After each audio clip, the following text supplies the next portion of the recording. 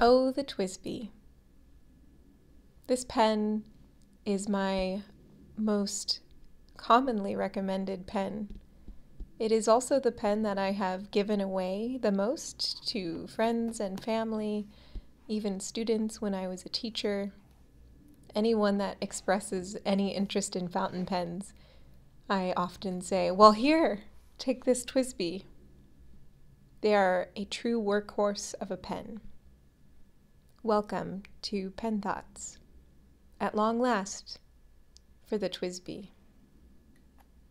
This particular model is the mini piston in rose gold with a steel extra fine nib.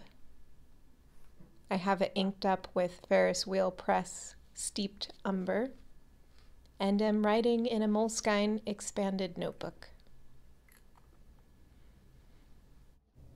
Since I mostly have nothing but praise, let's start off with the one thing that I'm not a fan of, and that is simply the aesthetic. Generally, TWSBI pens feel too bulky. I just don't care for the look of them, but I do really like this mini, and I do like the white and rose gold. So this is probably the most attractive TWSBI to me. Now that I've said that, everything else I just love about this pen and TWSBIs in general. My experience with them, and I've had a lot, I promise. I've had many TWSBI Ecos, and I can't even remember all of the names, to be honest, of the different models. But every single one of them can carry a ton of ink.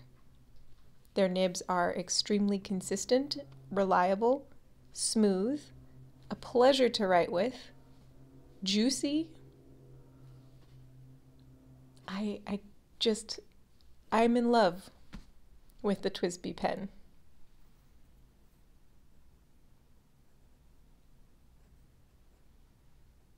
All of the hardware is very durable and solid. They feel really well built. And it always makes me wonder, then why are other pens with these features priced so much higher? TWSBI does it so well for such a good price. Here it is in a lineup with other pens.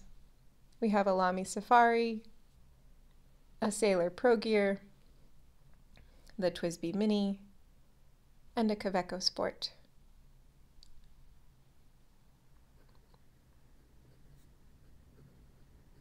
I've often fantasized about having a massive TWSBI collection in which every single one of them are inked up with a different color to suit any mood or whim I have.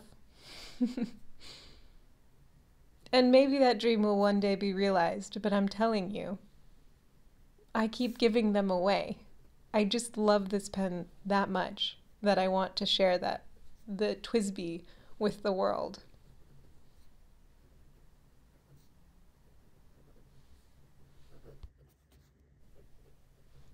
So you may be wondering, well, why haven't you talked more about these pens or shared more of these pens on your channel? Why haven't you done a review yet? Why don't you only write with TWSBIs? I'm often always tempted to just have TWSBIs. They're affordable. I don't worry about them so much. I can toss it in a bag. But the aesthetic, it gets me every time. I find other pens so much more attractive, and so I tend to seek them out. But gosh darn it, these TWSBI pens, I'm telling you, are always such a pleasure to write with. And every time I ink one up again, it puts a smile on my face. I just enjoy it so much. I really like the balance of this particular model. I've said it already, I think most TWSBI pens feel a little bit bulky and big, oversized. But I like the size of this one, the weight of it. It's hefty, but not too heavy. I mostly write with it unposted, but it's still perfectly balanced posted. I'll say it one last time. I really love this pen.